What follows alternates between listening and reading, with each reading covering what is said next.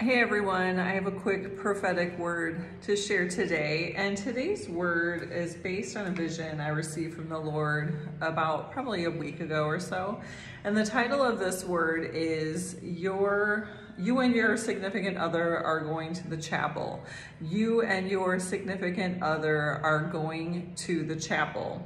And today's scripture reference is Song of Solomon 4:9-15. And Proverbs 19:14, and the Lord did give me a song for this one as well that I'll get into in just a minute.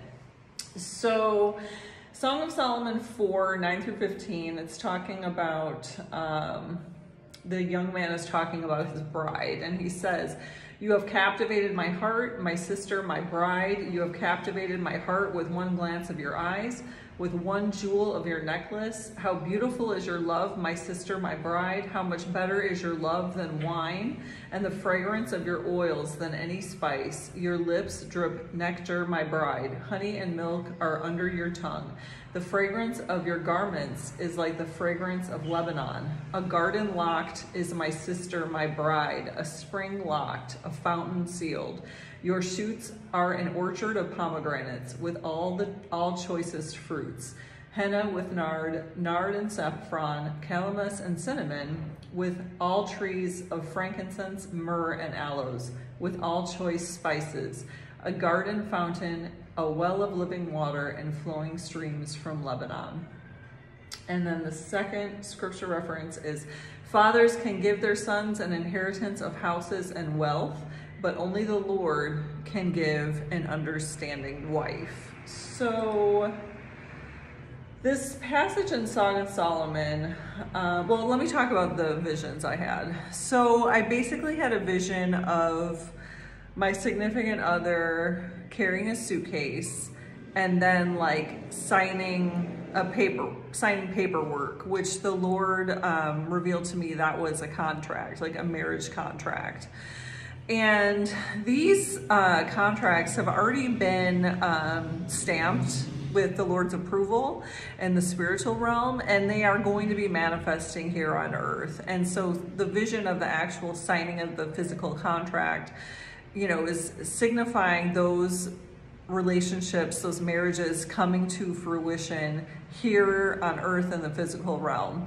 And seeing my significant other with the suitcase tells me that many of you, your significant other is not in your life right now for a number of reasons. And when this person comes back, it will be a very quick marriage, and that's why the person has a suitcase, because they're going to be, you guys are going to get married quickly and then be moving in together.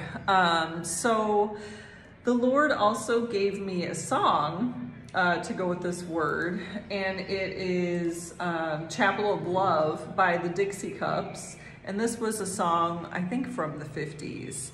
But it says, "Go into the chapel and we're gonna get married. Go into the chapel, we're gonna get married. Gee, I really love you and we're gonna get married. Go into the chapel of love. Spring is here, the sky is blue.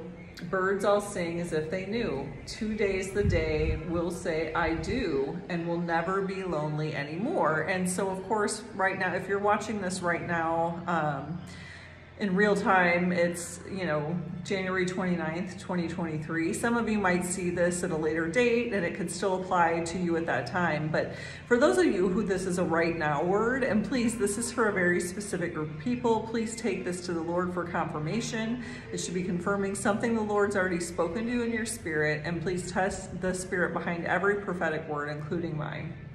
But for those of you who this is a right now word, and the Lord should have already confirmed to you if this is your season of marriage, it's talking about the spring. We're entering in the spring season. So for many of you, these relationships, these marriages will be coming together in the springtime. And the second verse says, "Bells will ring, the sun will shine. I'll be his and he'll be mine. We'll love until the end of time, and we'll never be lonely anymore." And then it just goes through, we're going to the chapel, we're gonna get married, going to the chapel.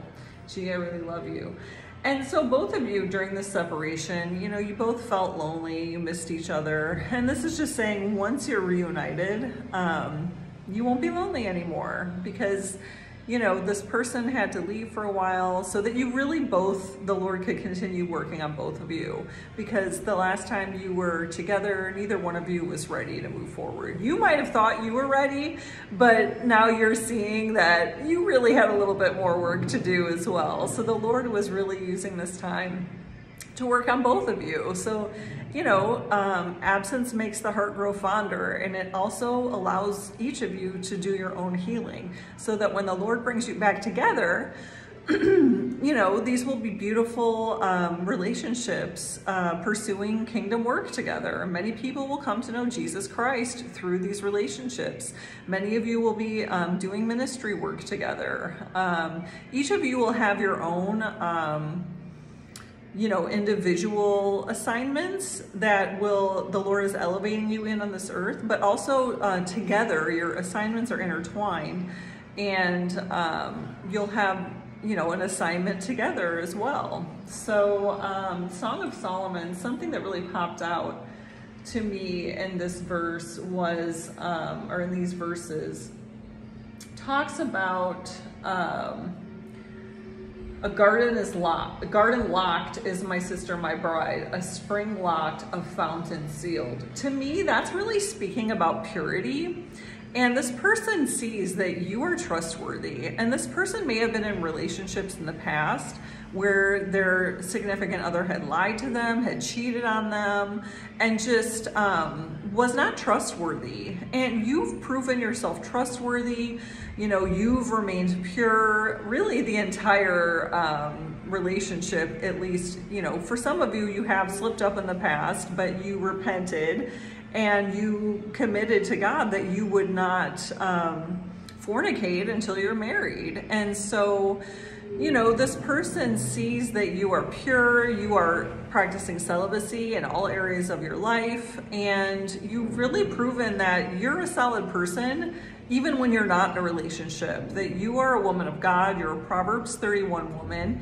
And as it says here in Proverbs 19:14, you're an understanding wife. You're gonna be somebody that this person can lean on, that they can trust. You know, this person's had trust issues in their past. They've been, you know, beat up and kicked around their whole lives by different women in particular. And so, you know, this person is realizing that they can trust you and that you have their back. And even during the separation, you've remained in prayer, you've been following the Lord's divine instructions, you've been obedient, remaining pure and celibate, and continuing to pray for this person and that the Lord's perfect will is done in his life. You've prayed for increased spiritual gifts for this person. You've prayed for increased discernment. You've prayed that the chains, the bondage this person may have been experiencing would be broken off. You've prayed for that this person would seek Jesus Christ first and foremost over everything.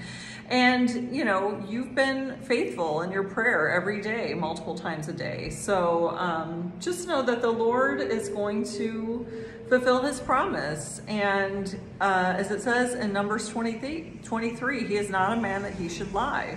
So continue to follow your assignment, your instructions right now.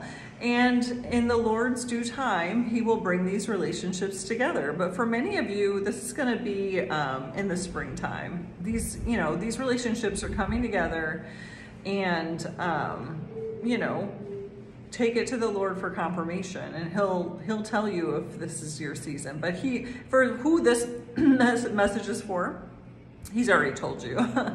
So again, I want to welcome all my new subscribers to the family. Please click the notification bell so that you can receive these messages as they're put out. If you feel the Holy Spirit's leading you to sow into this message, I encourage you to do so. I pray over every seed that the Lord will increase it 1,000-fold. And I pray that the Lord will go before you and follow behind you, leading and guiding and directing you into his perfect will for your lives. I want to thank all of you who've been praying for me. I continue to pray for all of you daily. I pray that the right people receive these messages. And, you know, be sure to share these messages so that the algorithm of God will reach the right people. And again, just know that I love you all so much with the love of Christ, and stay blessed.